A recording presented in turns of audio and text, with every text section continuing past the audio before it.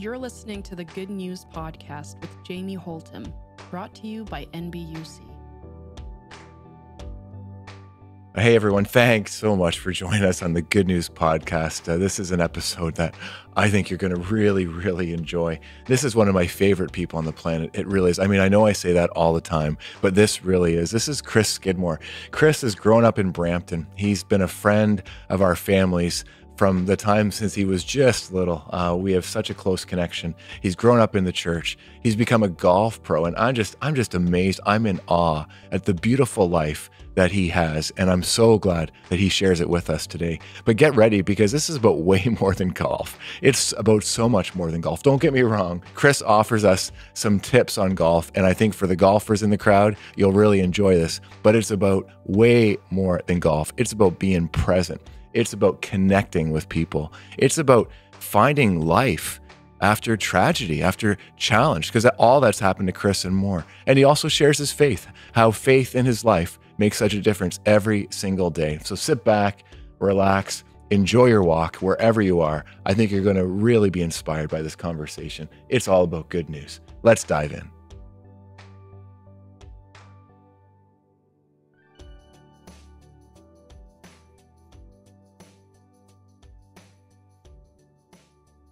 Hi, everybody. So glad that you could join us for the Good News Podcast today. Like I'm over excited. I don't even know what the word for it is. I feel like I'm talking to a celebrity today, but also someone who is, oh my goodness, a good friend, a family member. Chris and I go back a long way. We'll probably get into that a little bit today, but Chris, just would love to dive right into the fact that you are a golf pro, because I just think, like, how do you become a golf pro? Like, how does that even happen? So love to, just start there. Like, how did this all happen? Living the dream, baby. Yeah, living the dream. It's wild. Like it's been a few crazy spots that it's taken me, but it all started back in high school. If I'm being honest, I had a summer job, and back then you're at a stage in your life where you look left, you look right, you look up to a lot of people, and my boss at the time at the golf course, like, I was like, you know what? Like, how did this guy get in his position? And I found out, like, there's schooling for it, all that kind of stuff. And as soon as I found that out, I was like, I'm in. So going through that path, went to Humber, the professional golf management program. And then you have to do what they call a PAT, like a playing ability test. Got my pro card, and it's been the adventures I've been on. I'm so grateful every single day. It's been pretty awesome, to say the least. Yeah. And well, you've been at some pretty significant courses too, eh? Like, what's some of your track record here as far as the courses that you've been working at, including where you are now, which is so awesome. Yeah. So on the resume, I kind of got my start. Magna Golf Club out in Aurora. I was there for 7 years. Went after that to the National Golf Club of Canada for 2.5 years, which is awesome. Still in great contact with those guys. Missed them lots, but then a crazy opportunity came up with Discovery Land Company, who's worldwide. They're probably our leader in the industry. They've got 25 plus properties worldwide. And so I went down to the Dominican Republic in the middle of a pandemic, which can be a little nerve-wracking, but absolutely worth every second of it. Playa Grande Golf and Ocean Club. And then now I'm up in Victoria, BC, helping out at James Island Golf and Ocean Club. So pretty excited about that. Amazing. Like just amazing. Just kind of going back to making the decision to become a golf professional. Like let's face it, we all have to make decisions in life and try to find our way and find our purpose, and in our kind of language, where God might be calling us to be and what to do.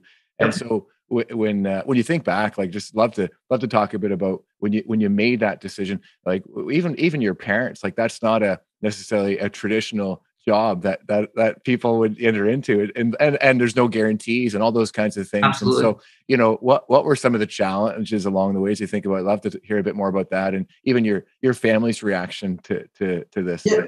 Well, first and foremost, as you know, mom and dad, they're the most supportive people I could ever think of. So they're totally cool when when that was 100%. kind of the route that I wanted to take.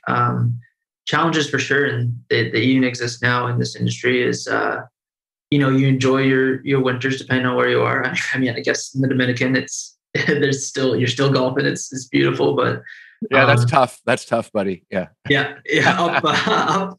Up this way though, like you definitely get your challenges of, it's not a Monday to Friday 9 to 5.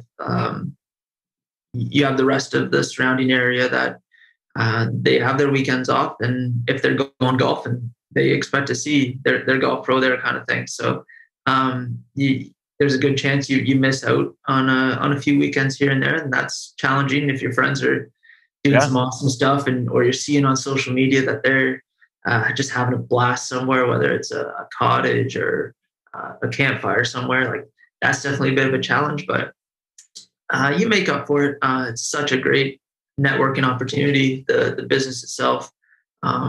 If you're playing with somebody, you realize that you're locked in for 4 hours with this individual on a golf course, and it's awesome if you get the chance to play with someone that really you have great conversations.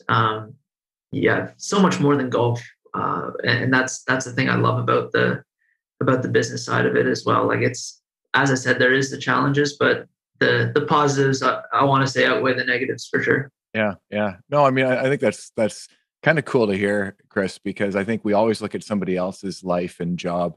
Maybe not always, but a lot of times, especially in a situation like this. Oh, wow, living the dream. I mean, I joked about that when we used to start living the dream, and Right. in some ways you are, but there's challenges no matter what job we have, and that's cool to hear. I think just to be real about that as well. When I hear you talk about it's more than golf. I think that's probably the case for most things. You know what I mean? It's never just about one thing. One of my mentors says, God's never just doing one thing at a time. There's so much going on in everything we do. Our youngest son, Kale, is playing a ton of baseball these days, but it's never just about baseball. It's about making decisions. It's about being part of a team. It's about discipline and integrity and all these kinds of things. One of the things that I see you have like just lights out, off the charts giftedness in is your ability to be with people and to connect with people.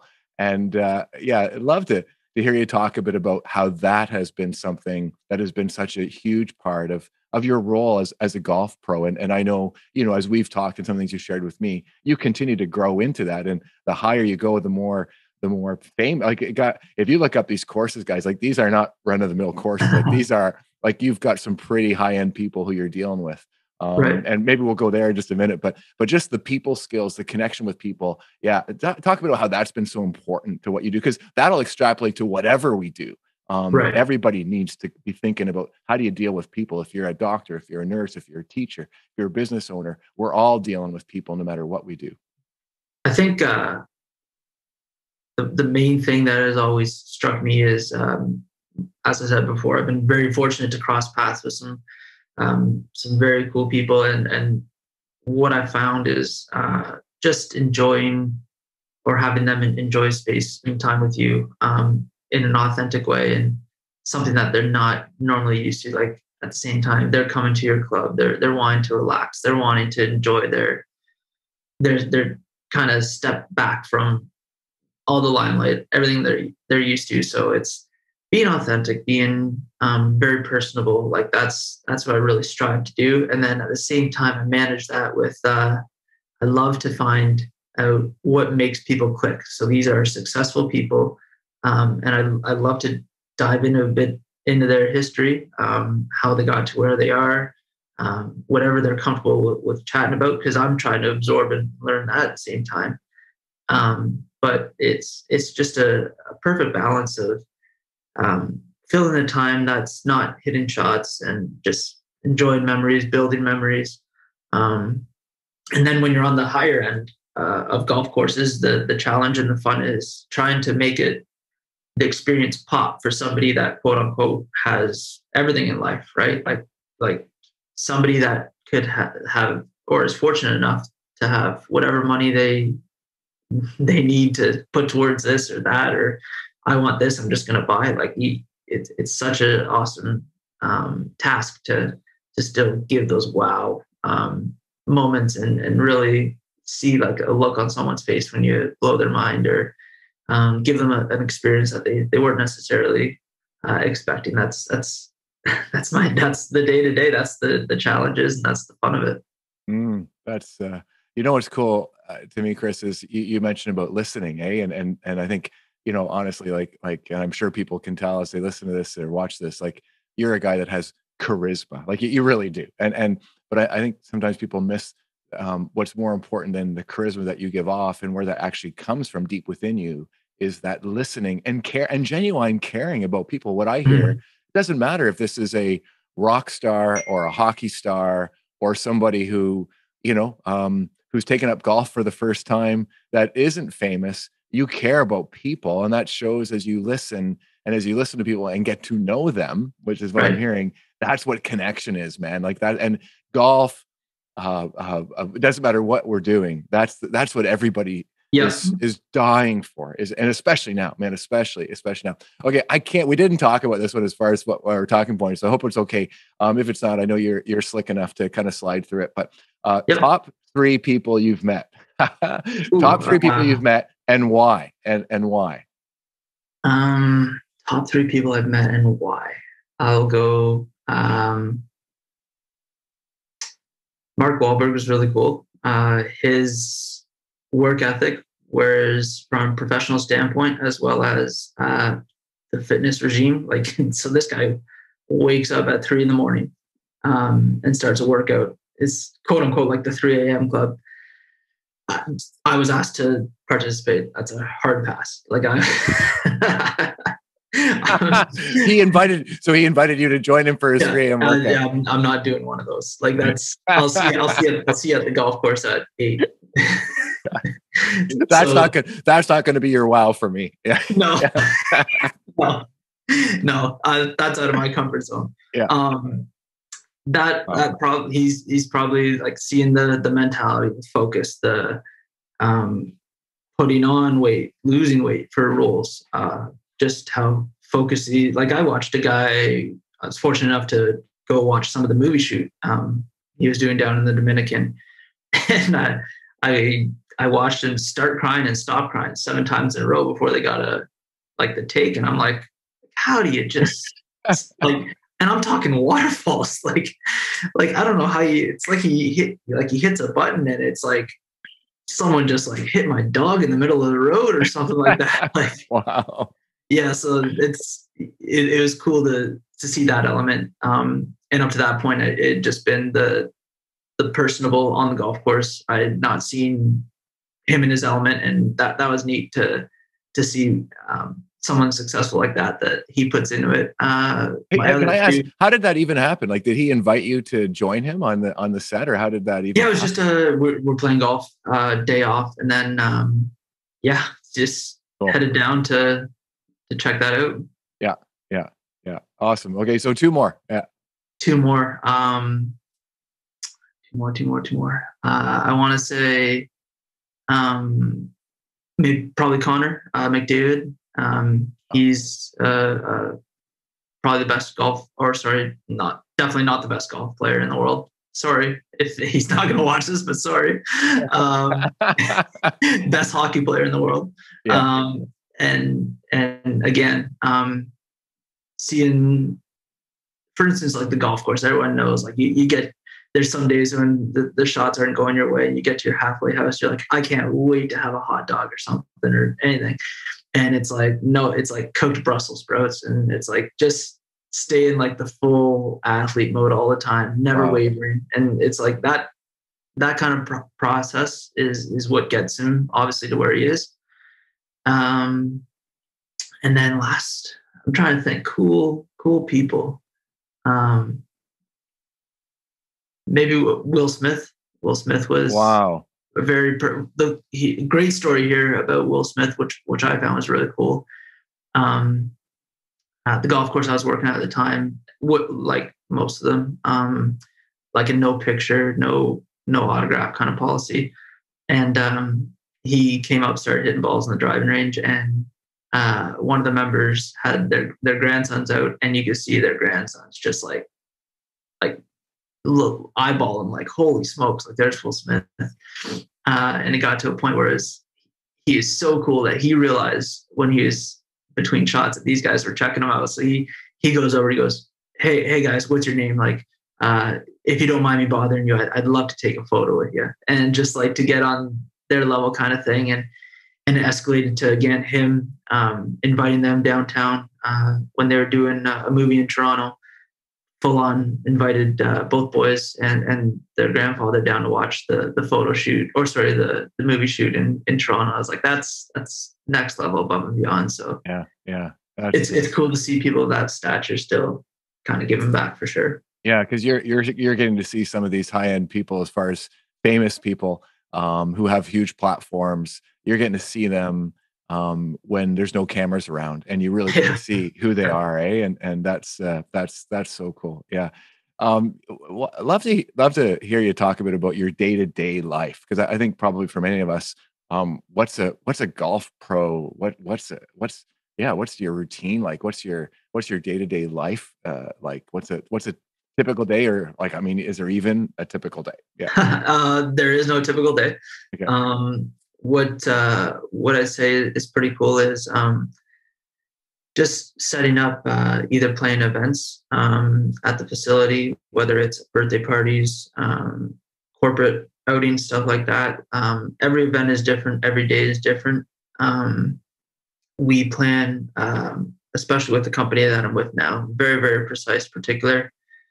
So we're right down to the minute on arrival times, when people are on property, who's greeting who. If I'm not down at the marina, for example, I'm going to be up at the golf shop, like and it's everyone's got a spot to be.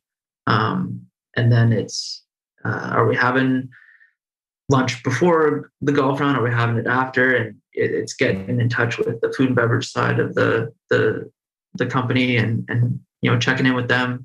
And of course, I'm doing my best to be a laid back kind of guy. So I'm all for whatever's easiest on their end. So if they say, hey, like, we've got this dish, it doesn't taste as good if it's at this time, and 100%, like, I'll put that into the schedule, work that around that. We'll play 9, eat another 9, or even real estate tours, which is a lot of what Discoveryland does, is real estate tours of properties around the course itself. But day to day, it's budgeting, it's ordering. To be honest, I'm going to go to work, and I'm going to sit there and mingle for half an hour about which pencil looks better on a few of the proofs that I've got. So we're ordering new pencils. So you got to do stuff like that. Bag tags, you name it. It's just like the small things you see at a golf course, but it's just you almost overthink, but you want to make sure that you quote unquote get the perfect touch, I guess. But that's the day to day. If I mix golf in, which I do a lot of the time, I'm able to enjoy, get a good tan, try my best to keep my Dominican tan. But it's that's the exciting part. And then if you're fortunate enough, a lot of the time you can slide into a pretty sweet 5-star dinners, and then other than that, it's just relax, unwind, do it all over again. Yeah. It's funny because I don't think people would realize. I know I wouldn't have, but it makes sense. There's detail work in every job, because I think I would just think, oh, Chris Skidmore is a golf pro. All he does each day is go out and golf. It's kind of like people with me, like, okay, I get the joke all the time. So, what do you do like when you only work an hour a week on a Sunday morning? And there's so much more that goes into any of our jobs, and that makes sense, that there's budgets and there's decisions on all kinds of things that you have to do. Love to talk a bit about golf, because I think some people listening to this today could just be excited to hear a bit about the game of golf itself. And when you think about the average golfer as a golf pro, what would be some of the things that you'd say, here's a few things to keep in mind that can help your game get better? That's pretty general for everybody that needs to work on these kinds of things. The best quote I always love, I believe it was a Ben Hogan one, is the most important shot is the next one. And so it always kind of like lets you kind of stay in tune with your round, depending on if you're competitive or not. But otherwise, it's just biggest piece of advice is just knowing your spots, knowing where your strengths are, where your weaknesses are, and being comfortable with that. There's been numerous times when I was a bit more on the competitive side. You see a guy pull out a driver on a hole that's pretty tight or something like that, and you're like, wow, like you've gone through your practice rounds and it's a 3-wood, it's a 4-iron, just get in the fairway kind of thing, and then you see him pull a driver and then he stripes it, of course, and now you're like, dude, I have to pull driver now and try to match it, and then you realize you get a little out of check of what your game plan is. You're always playing the course. You're never playing the other people around you. So just best piece of advice is just enjoy the walk. It's or cart drive, whatever you got going, but it's a perfect balance. You can do so much absorption of the world around you between shots, and it's just and I found it such a great stress reliever, which a lot of people are going to look at and be like, how is that a stress reliever if I'm hitting it sideways and I'm shooting 120 or something like that? But it's a great spot to just kind of unwind, relax. Yeah. And that's what I love so much about golf too, is that I'm never really emotionally attached to the point where I will like absolutely have an awful day. If I've had an awful day of golf, like no chance, but it's been a perfect balance in my life for sure. Yeah. Wow. I mean, that's such good lessons for golf. But as we said, it's not just about golf, about life, really, isn't it? When you think about just enjoy the walk, like just enjoy being out there, enjoy life. And when you live in that kind of peace, right? Like you just do everything better anyway. You're not stressed. You're not anxious. Absolutely. You can't golf when you're anxious. Like it's just, you kind of see that. I mean, I've been there, to be honest. Like I can still get worked up when I'm golfing because I'm too competitive. And my dad says, if you're not golfing up to your expectations, maybe you should just lower your expectations, right? Which I think is, hey, not about not getting better, trying your best, but it's like, just don't lose sleep. Don't get stressed. But you're supposed to be having a good time. It's supposed to be relaxing. That's a good right? line. Isn't that a good one? Yeah. So I always remember that. And about that whole thing, your most important shot is your next shot, right? Because in life, let alone golf, you can often be obsessed by the past. You just can't get out of your head, and then you're not present, and you can't take a good next shot. Or I know I've been golfing and in life too, where something's not going right. Let's keep it with golf right now, but you're having a bad round or a bad few holes. And maybe it's like the 5th hole, and I'll think, okay, once I hit the back 9, it's going to be a new 9. And then sometimes it hits me like, why wait till the back 9? Like, why not the next shot? Yeah. Which I think life can be like that too. Like today matters, man. Live in the moment and make the next one a good one, even if the last one wasn't, and even if you don't know what it's going to be down the road. 1,000%. It's stopping that snowball effect. Like if you're just compounding your issues, it's kind of, hey, I got to see this head on and stop it now. Like why wait? Be present is a big thing that you said too there. And that's huge too, is just, taking it by the reins and getting it back up, getting the train back on the tracks for sure. Exactly.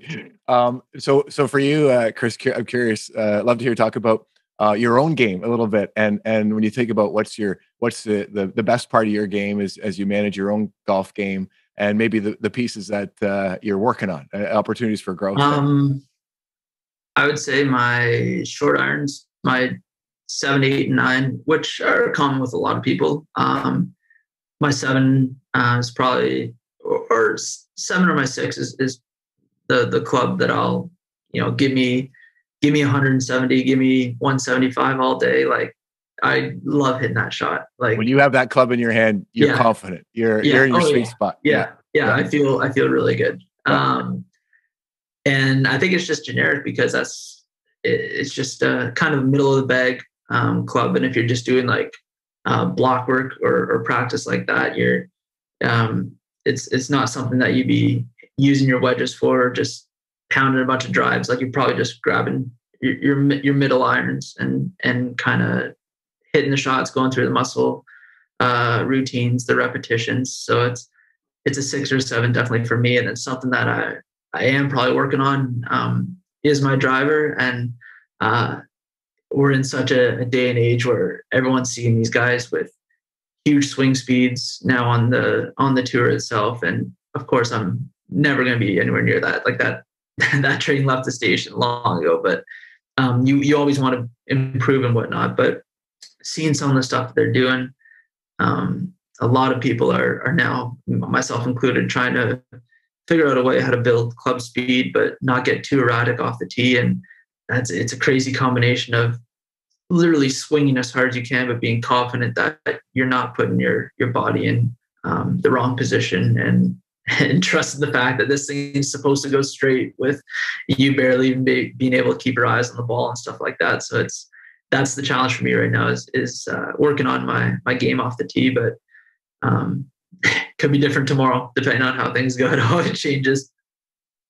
And I know for me as a, absolutely not a professional golfer, very amateur golfer, it's kind of good to hear. And, don't we all, like when we're watching golf on TV? I know, me and our boys, we often like it when they're hitting some bad shots or miss a short putt, because it kind of makes you feel good that everybody's human and everybody does these things. And as we've been watching golf, COVID has had us inside more. And so we've actually gotten really into watching some of the tournaments. And Corey Connors is a great Canadian, and Brooke Henderson, and that's why I wanted to bring up women's golf and women's sports, Chris, because at the professional level that you're at, I think it's, my perspective, it's really important for us to be a proponent of both men and women's sports, and just trying to help see some shifts happen. I mean, our guys, we ended up watching a lot of women's college basketball this year when it was March Madness time. It just felt, it was really exciting to watch. And I just hadn't watched as much as I wish I had of in the past. And so when you think about women's golf too, like what are you seeing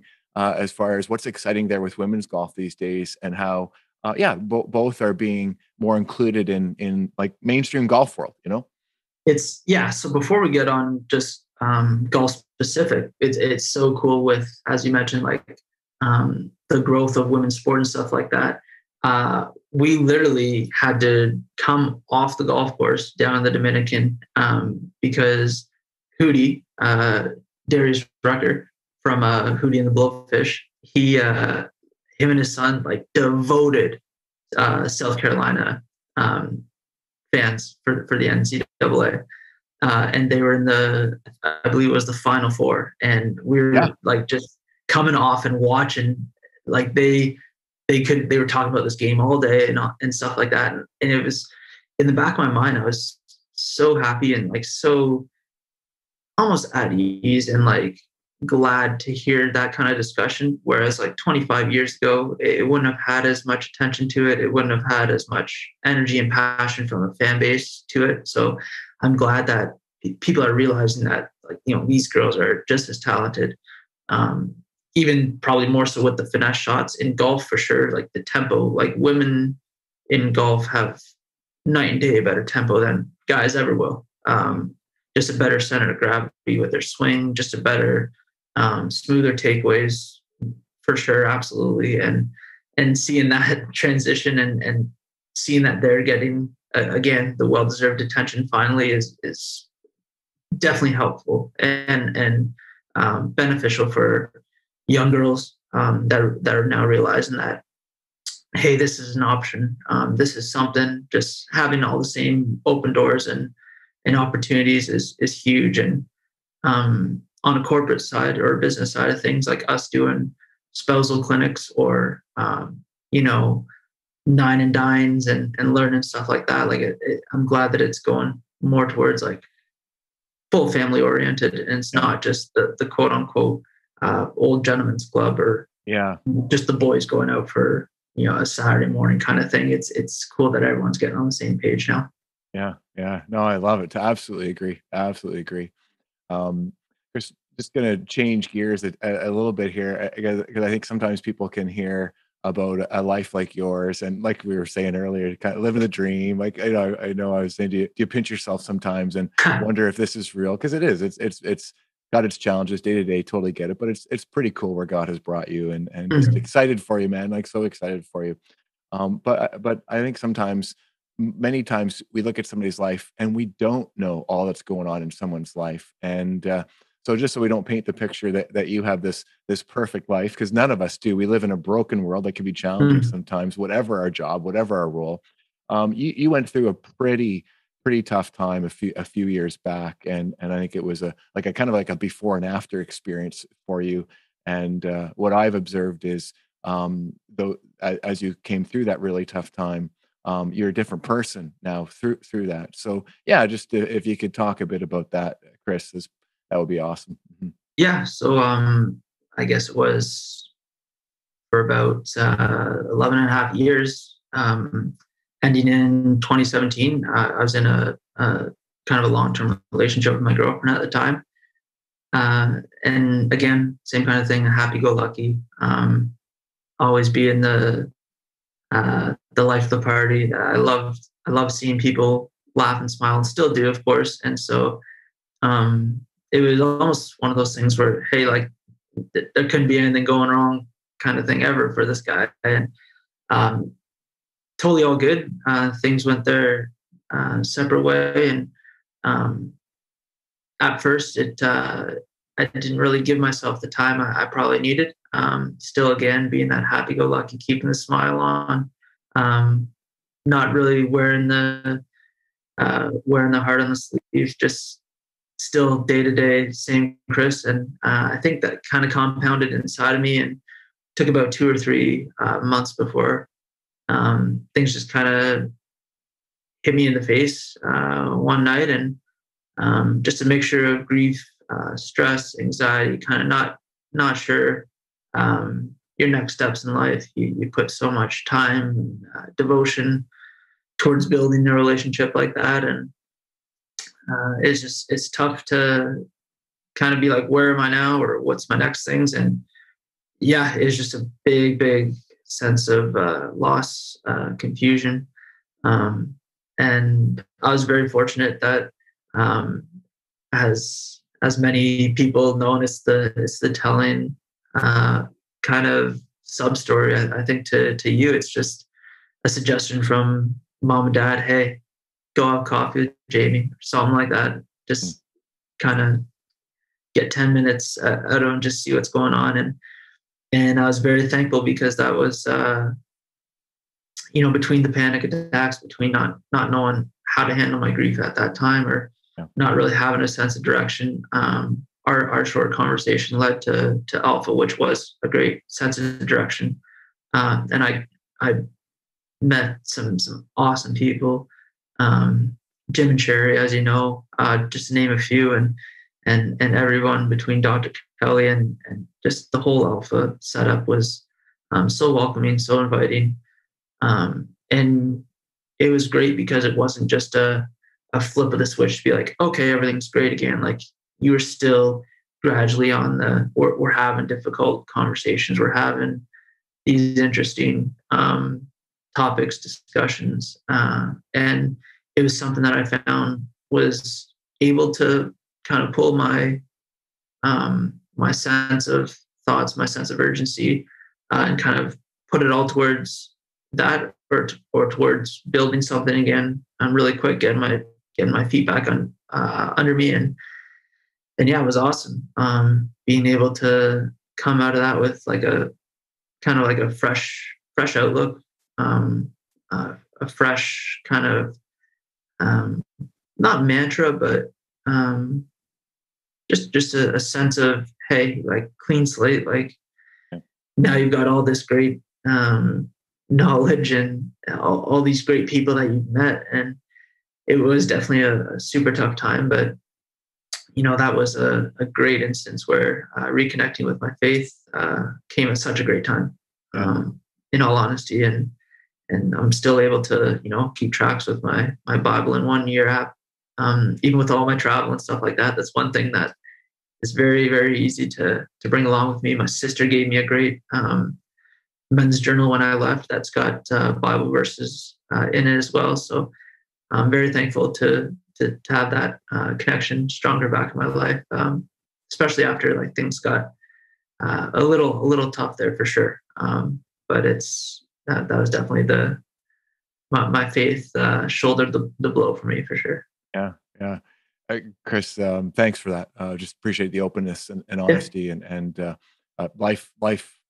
We all have different challenges, none of us go unscathed as far as life can be, yeah, hard at times, and right, and just yeah, it's different for all of us. But Mhm. love where God has brought you through, and I think for most of us, day to day, there, like you said, reading the Bible in the air, some of the journaling, like these pieces that help us practice our faith. It's a daily and a regular activity discipline, kind of like practicing Yeah. golf that kind of keeps you Right. healthy and those kinds of things.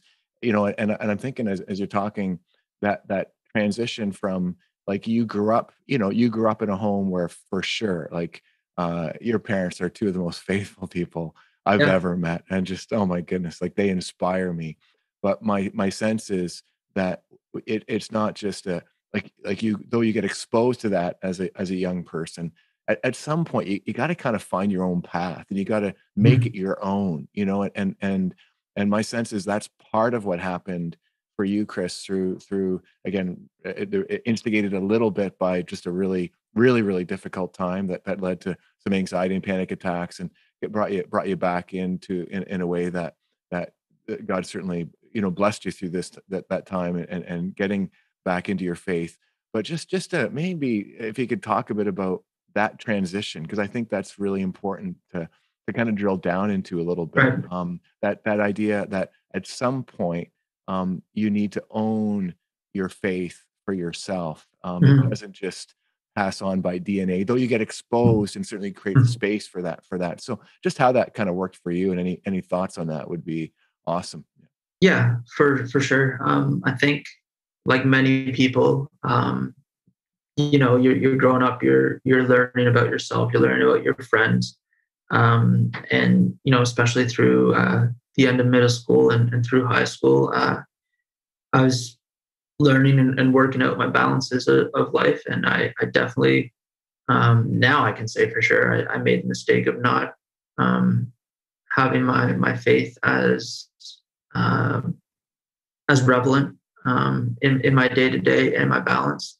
A lot of people look towards the sports, the friends, the um, at that time my relationship and growing old and you concerts, you do all that kind of stuff that you do in high school, and again it's just so much of the positive vibes and the positive um, memories and stuff like that, but I never really again gave that extra little portion or piece of the pie to Mm, back to my faith. And I think that played a huge role in me realizing that um, things could have been a lot easier or a lot smoother when there were hiccups. If I knew my verses to turn to, if I knew my prayers to kind of speak and help heal and stuff like that. But definitely after going through alpha and stuff like that, it's huge to, especially from my story and whatnot, it's huge to own it that you're not just going because your family's going, like you are you're buying into the the love, the belief, the how good you feel after you leave church and stuff like that. Like it's a full-fledged like, hey, this is me, I'm here. It's no one's forced me to be here, but it's a part of my life that I'll benefit from. That's that's definitely once I started having those moments and feelings after church and after my time of reflection and stuff like that. That's when I realized that my faith and my how close I hold my religion balance in my life is very important. mhm, mhm. Yeah. Yeah, yeah, as you're talking, I just had this so, visual reminder of a time when I was, in high school and, very similar. I grew up in a home where certainly there was church and faith in God, but I got to a point where I had to be my own. I was kinda curious and figuring things out, and I remember my parents were away for the weekend, and, we'd actually had a pretty my brother and I had a pretty big party at our place. And the Sunday morning, I'm walking to church on my own. And a couple guys I play hoops with, like, they're like, "Where are you going?" I was like, "I'm going to church." And as I answered the question, I was like, "What's going on here?" But there was something going on where I realized God's doing something, and I'm Yeah, starting to own this for myself. This is important for me and for my life. And I think, as you say, Chris, when you start to see those results, that difference that God makes in your life, it kind of motivates you to pursue this and be not only open to it, but do whatever you can to create more space for it. And right. so for you, um, what difference does this faith that you're blessed with, this relationship with God, how does it impact your life and the way that you're living and even doing your job as a golf pro these days? Because I know it's just a part of who you are, and you can see it, Mhm. you can feel it. It's really cool. Um, I think the most prevalent thing for sure is just my stress levels, my anxiety levels. I know that I can leave that up to the big man, and God kind of watches over that and watches over me, and kind of helps alleviate all those worries, all those day to day unsureness, the thoughts that you have. It allows me to operate and work and live and in a much more comfortable manner than especially those tough, darker days for sure, where it's like, again, no sense of direction and not sure where you were going or and whatnot. But um, having having that weight off your shoulders and knowing that there's so many verses, so many stories in the Bible where um, you can turn to God and um, just knowing that all your worries, again, your anxieties, like he'll lighten the burden for you, and that's for me in my life been the biggest thing for sure. Is that's the big change, being able to go about my day to day, be try and be my best every day, and knowing that I'm I'm not steering the ship. I'm just a passenger. It's all good. That's awesome. That's awesome. Oh, hey, Chris, then thanks so much. I love you so much and appreciate you so much. And yeah, it's been special to share this conversation and time together. And look forward to maybe having you on again another day, because I know there's so much Yeah. that you could continue to share on. And I was just getting comfy in the chair. Yeah, I don't. yeah, I don't. right on, right on. We'll do it again for sure. But let me just close with a prayer today. I'd love to give thanks for this conversation and all Yeah. that we've been hearing through this podcast today, this episode. Yeah. Mhm. Loving and gracious God, thanks for the many, many ways that you are working in this world and in our lives. You invite us to um, keep company with you, and we discover what it is to live lightly and freely, and just hear that kind of peace and joy that is so very much a part of Chris's life because of his relationship with you. Thank you for the many people, including his parents and so many others that have been a part of your working in his life, for the blessing that he is as he connects with so many people each and every day, to give him all that he needs to do what you require of him. And thanks again for this conversation today, and for you being at the center of it all. In Jesus' name we pray. Amen. Man, Hey, well, thanks again, Chris, so much for being on the Good News podcast today. absolutely loved it. Thank you for having me. And yeah, it was great to catch up. And I've been following along and love everything about it. So Oh, happy to be on. Thank you. hey, thanks, Chris. And maybe when you're back in the DR, the Dominican Republic, we could do a Good News podcast episode from there. That would be pretty exciting. Yeah, it's probably some palm trees would be a bit better of a background. That'd be awesome. Would love to. Cool, cool. Well, thanks again, and thanks everybody for joining us on the Good News podcast. Have a great day. God bless you, and hope to see you again next time. Oh man, I just absolutely loved that conversation with Chris. I mean, here's a guy, let's not forget, he's a golf pro. And he's meeting up with these incredible celebrities like Will Smith and Connor McDavid, and yet he's just such a down-to-earth guy. Chris Skidmore is. He really has a gift of connecting with people. I know I learned a lot from Chris talk about the way he listens to people and really tries to get a sense of what makes them tick. He's such a beautiful man, beautiful young man, so gifted. And it was a treat to have him on the podcast today. I love him talking about how he became a point where he owned his faith. And the guy's still working on his own golf game, even though he's a golf pro. So many lessons for us, not just golf, as we said, but in life. So hope you enjoy. If you want to follow Chris, you can go to Instagram, and his handle is @ChrisSkidmoreGolf. Believe me, he posts pictures that in our house we say, did you see what Chris posted? So follow him out, check him out. He's just a great guy to stay connected with. Next week, hope you can join us as we have an in-depth conversation with Claire Barnett. Claire is the Director of Economic Development with the city of Brampton. And it's a pretty significant role within our city. But what I am looking forward to talking to Claire about is the way that she has been led to help work on anti-Black racism. And a lot of what she's doing with economic development these days is helping us live into a new world there as well. I think you'll enjoy. Hope you can enjoy us. Thanks again for being a part of the Good News Podcast.